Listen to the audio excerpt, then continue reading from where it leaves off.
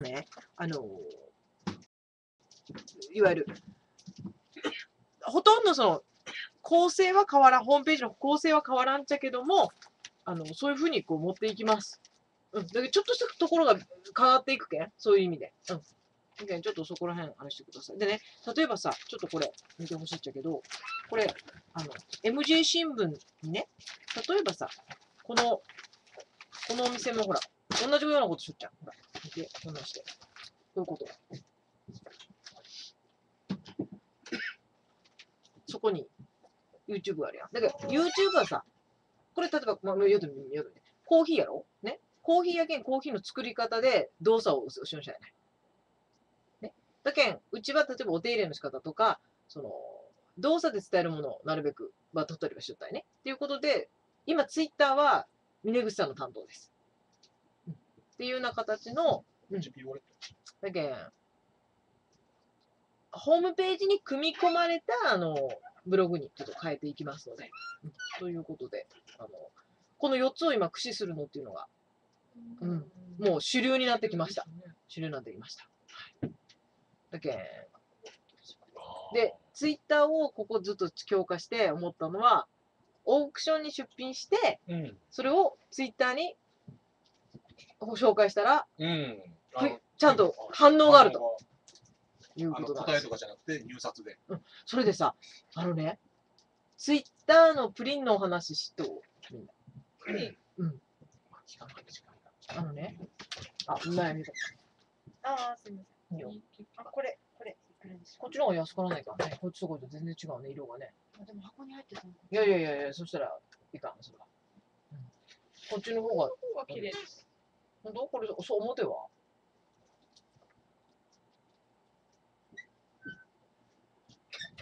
それ個体差？そうですね。色の違いよね。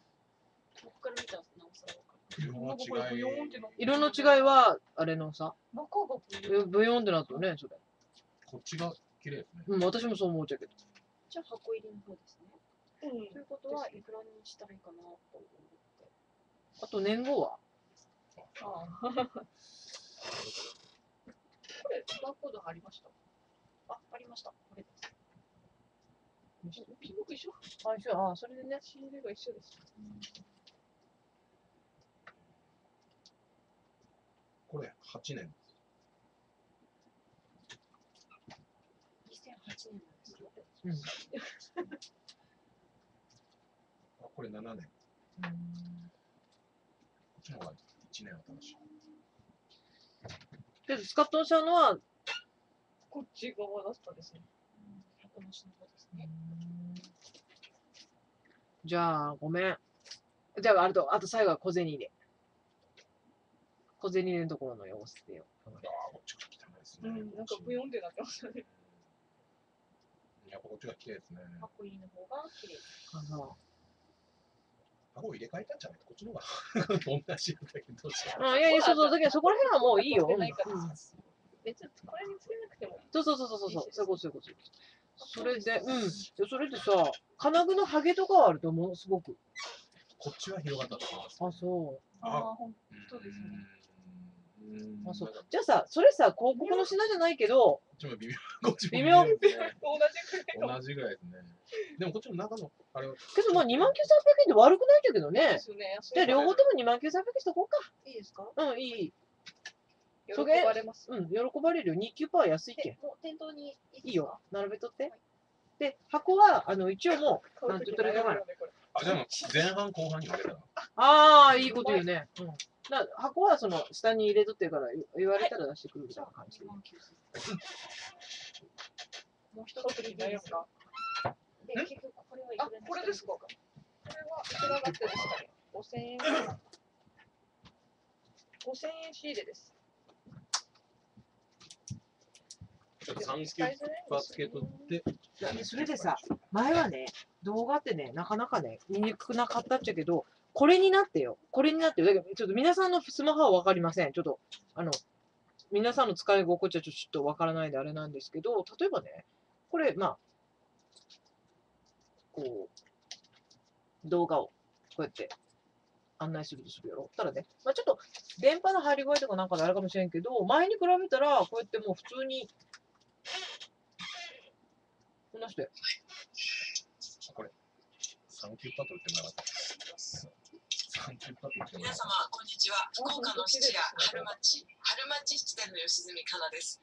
今日は、いよいよ明日、春待ちの冬セールが朝9時から夜の9時まで、1日間です。春待ち四季セールということで、春、夏、秋、冬と年に4回セールさせていただいております。で、この4回のセールの一番の特徴は、この中央ケースの中の貴金属が全て 20% になります。年に4回だけそういった特別のセールをいたしております。で、っていうような感じで、どんどんもう、そんな、まあ、わからんよ。なんか他の環境はこんなサクサクいくのかどうかはちょっとごめんなさい、わからんけど、もうだんだん、こう、前は動画をこう固まって見られんって話だったわけよ。そうですね。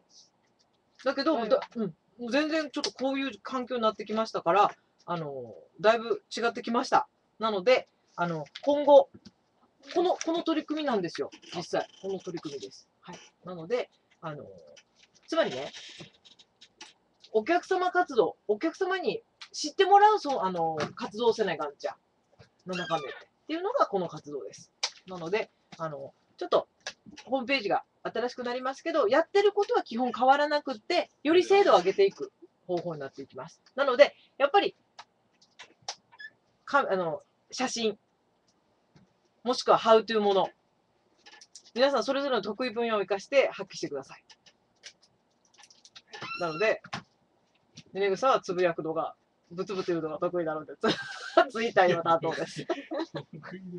それで、虎の子は、コシさんの、ごめんなさい、これね、実は私のウォールで、こんなんあげましたっていうのの投票で、もちろん私のちょっと、好みでも選ばせていただきまして、そういう形になりました。それでですね、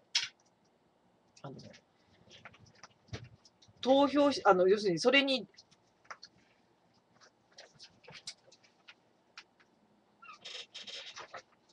こんなメールをいただいてます。ほら、春町の虎の子に参加してくれた人。夜分に恐れ入ります。お送りいただいた品物、本日受け取りました。採用されたわけでもないのに、厚かましくいただいたりしてしまって申し訳ありません。でも、クオカードをいただけてすごく嬉しかったです。というのも、YouTube で見たのですが、スタッフの方に、お仕事の休みの日に何か勉強したことをレポートに提出したら、クオカードを差し上げますと言われてましたよね。それでなんとなく勝手ながら、一瞬でもチーム春町に入れていただいた気分になれました。いつかわかりませんが、近日中に、店頭の方へお買い物に伺わせていただきます。本当に夜分に長々と長文でもう起こしてしまったらごめんなさい。すいません。今年も残りわずかですが、体調など崩されないので十分お気をつけて、無事に過ごされてくださいということで。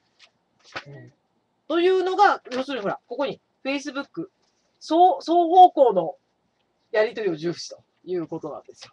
ということで、参加型の広告をしております。はい、ということで、皆さんそれぞれ好きなポジションで活躍してください。なので、佐々木さんの商品のあれはとても素晴らしいです。どんどん展示も。いや、見せ方がうまいですねと、お客様からお褒めの言葉をいただいております。はい、で、宮口さんはずっと今店に張り付いてるので、今電話をもらったお客様、ね、いつもいらっしゃる男性のちょっとぽっちゃりした方お願いしますと指名が入りました。はい。なので、店にずっといるというのはこれが実は強みなんです。ぽっちゃり OK です。いや、だってしょうがないやない。しょうがないやない。というので、とにかくずっといるというのもね、営業の実は強みで、つまりね、常にお店が開いているというのが強みというのと同じなんです。はい。ということで、明日は春町の冬セールです。皆様、よろしくお願いいたします。はい。なので、これ何番かがわからないです。お電話ありがとうございます。春町の失礼です。もうここにはない。そうですか。8時まで営業しております。はい。よろしくお願いいたします。もうね、新旧がわからんもんね。それはね、廃盤ですかも。廃盤。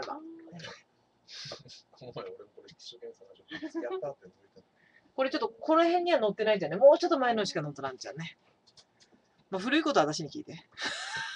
新しいことは、なんせボールの時計を知らんぐらいで、私後から新聞見てこれかと思いました。すみません。古いことは自慢じゃないけど、よう覚えてますから。新しいことは覚えてない。ということで、まあ、だんだん本当にスマホの環境が皆さんだんだん整ってきてますから、ますます、こういう時代なんだろうなと思っています。はい。ということで。SF なんですか？